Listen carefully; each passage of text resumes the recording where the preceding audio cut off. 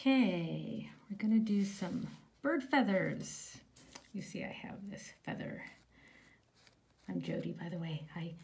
And we're gonna be creating the rest of this bird feather. I started out with a middle feather because that's always the best way to go. And then you're gonna kind of go out this way and you're gonna go out that way, and just think about it as each feather is gonna be overlapping the next one. So I'm going to cover this because I'm left-handed, and of course I should have started from that side, but no, I always have to go against the rules. So anyway, when you start, you're going to try to go with the hairs. Where are the hairs going? Think of it as how you do hair, you know, and a lot can be implied. You're not going all the way through. You're kind of stopping and starting, but you definitely want to leave some space in between, because if you can look at this feather, there is a little bit of a highlight there. I know it's hard to see, and where it's overlapping, you're going to go a little bit darker at this edge.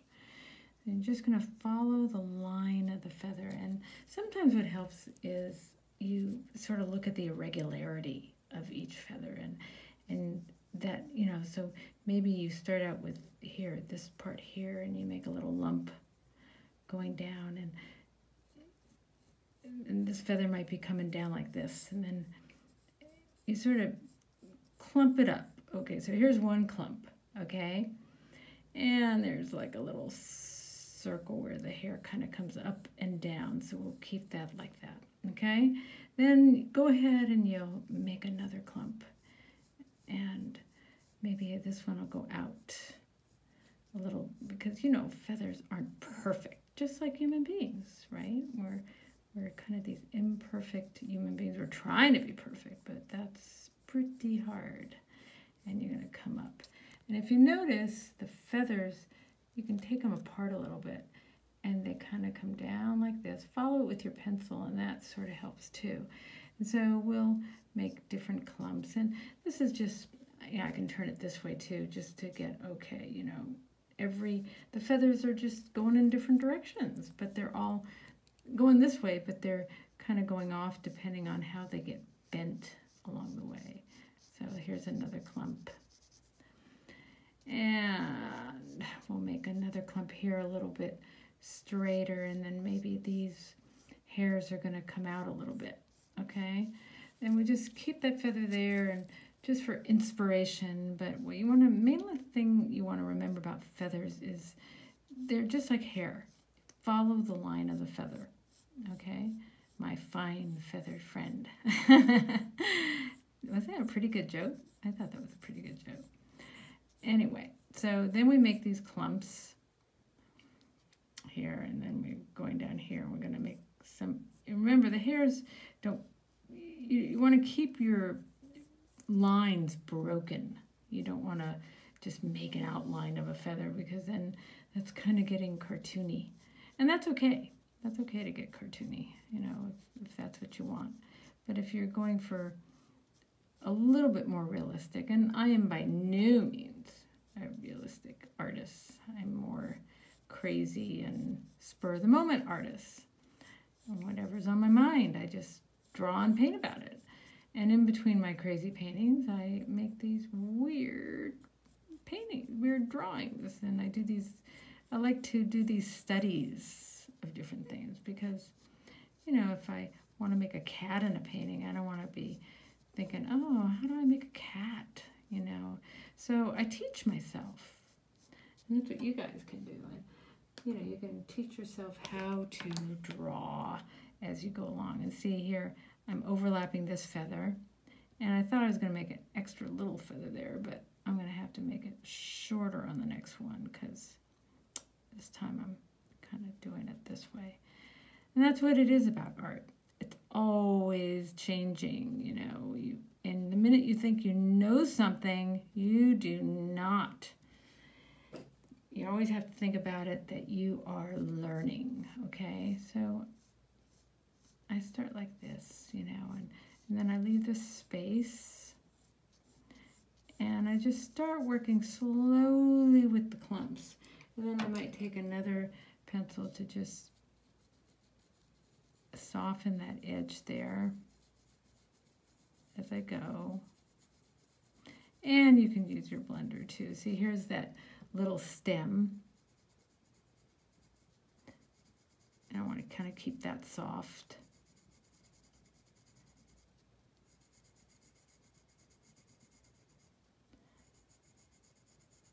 And then there's the other side of it. And if you see, my pencil's going down. You know, it's kind of going in the shape and how the feather's going to go. You want to go in the direction of the feather, my fine feathered friend. Okay, that was kind of silly. And yes, I do. If you're looking at materials, I use a number of materials. I use on paper. There's watercolor I add to it, and the first, you know, it's one thing at a time, right? Now, if you notice, on one side of the feather here, it's darker, and then on the other side, it's lighter. So I try to keep consistent with that. And, you know, I try to go, okay, before I fill this in, I want to get some darker areas here, just so that you know it's overlapping. Wherever it's overlapping, it's going to go a little bit darker, okay?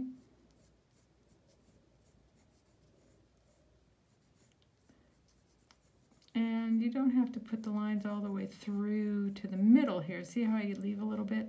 Because your eye kind of does the work for you, you know. You sort of read more into it. And of course, my work is always really busy, and I put a lot of stuff in. So you just do what you want to do, okay?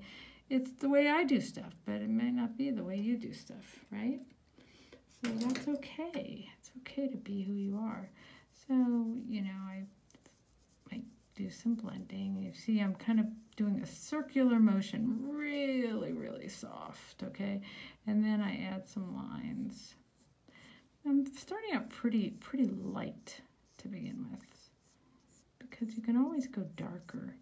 But with paper is not always forgiving. So you want to think about that when you're making your lines. And then I just imagine there's this highlight in the middle. And you're always going with the way the hairs on the feather are going, okay? That's always a good way to start. You know, try it, you're at home, and hey, what are you doing? This is so much more fun than watching TV. Although some of those programs on Netflix are pretty darn cool. I like The Witcher. Oh, my favorite. I love all that witchy stuff. And so, but this is kind of more interesting than sitting around watching TV all day. And you can still have your TV day. There's a lot going on in the world right now. It's kind of really scary and crazy, and we got to keep busy, guys. You know, so this is a good way to keep busy. And then I might add another. Yeah, I work with HB and 2B, and you know, and hey, there's no rule. You know, you just got to find what really works for you. And the main thing is that you enjoy it. You know. So then I add some blending here.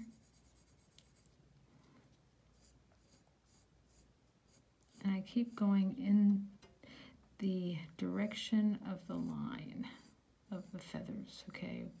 Just look at those lines. They kind of curve, and then they come straight out. And near the end of the feather, it almost looks like it's a little triangle at the bottom. You know, so think of a little triangle. Here's the stem part, or whatever they call it.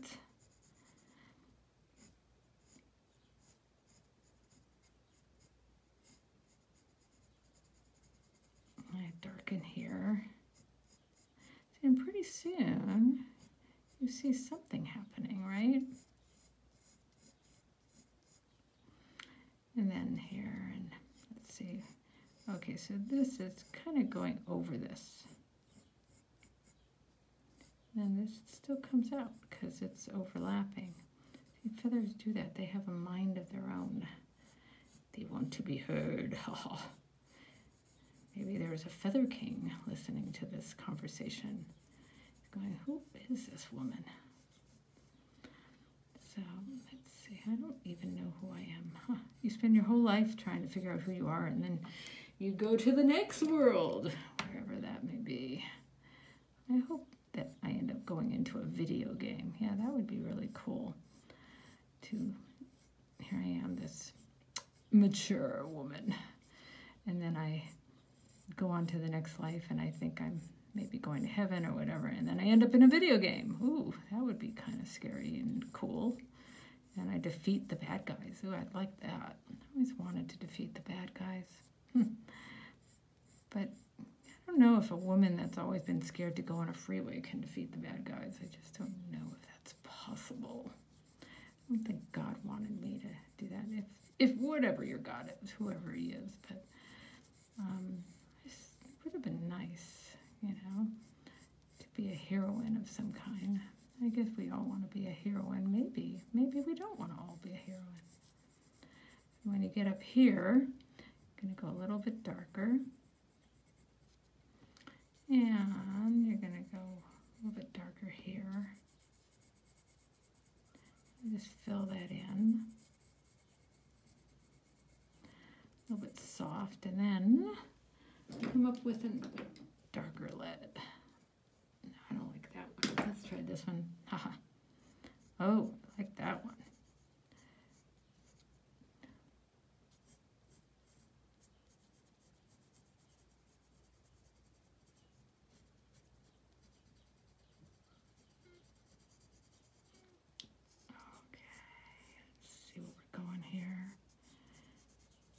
If you see how it's slowly building up, the thing that you have to remember about pencil is you need to be patient.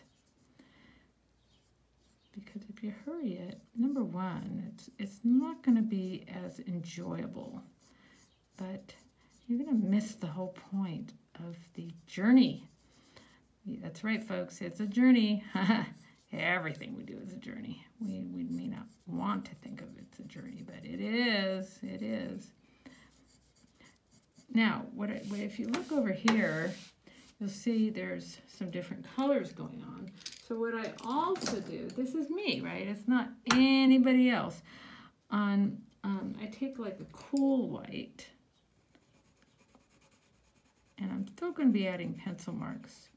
This is like a cool, oh no, this is a warm maybe. Let me see. This is warm gray. All right, so the warm gray I'll put on this side.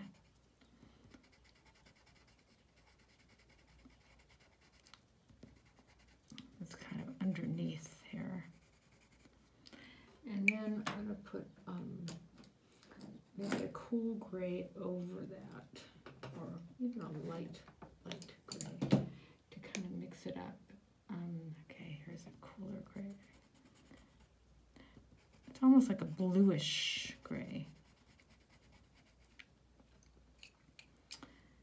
Then I'm having fun here. Are we having fun yet? Let me see. And then I'm gonna try, oh, here's a cool gray. Ooh, I like that. Okay, so I'll put that in to the center.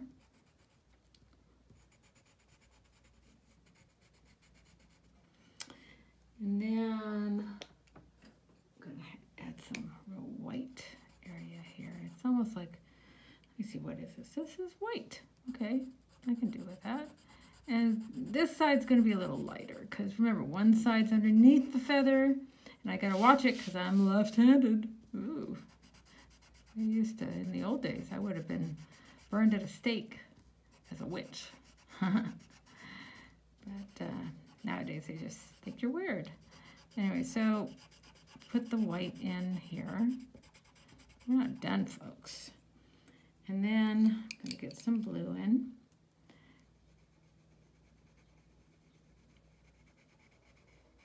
I'm just showing you a little bit of my own process. And you could take it or leave it. You know, it's totally okay. But I hope you like it.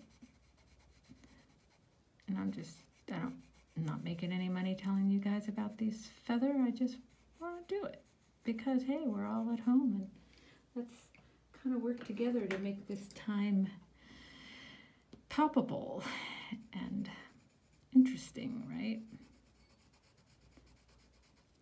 And if you see, I have a little bit, well, on this side I have a little bit darker pencil here.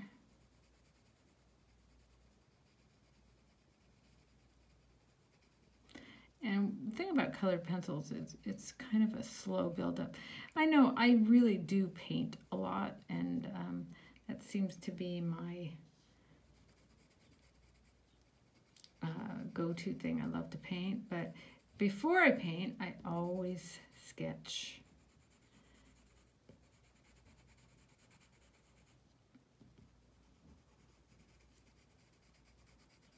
I like drawing.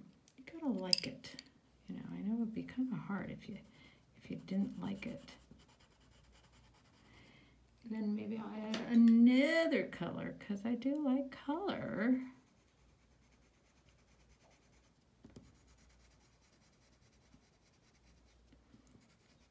Because I like the way when colors go over each other, it kind of makes those darker areas sort of perk up a little bit.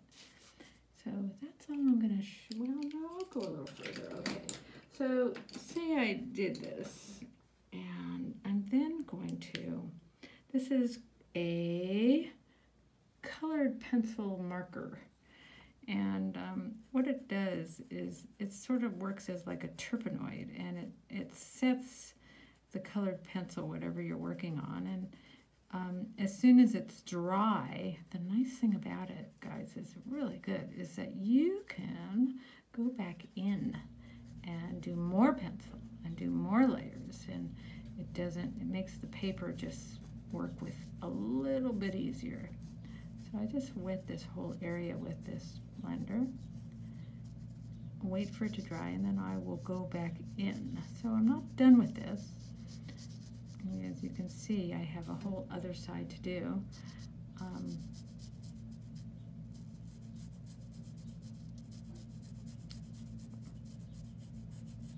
It just kind of sets what I did, and then I'll go back in and do this all over again. So this is a work in progress. You're obviously not seeing the finished product, but it gives you a good start, you know. And if you want to see, this is the whole drawing right now. This is kind of a drawing and a work in progress.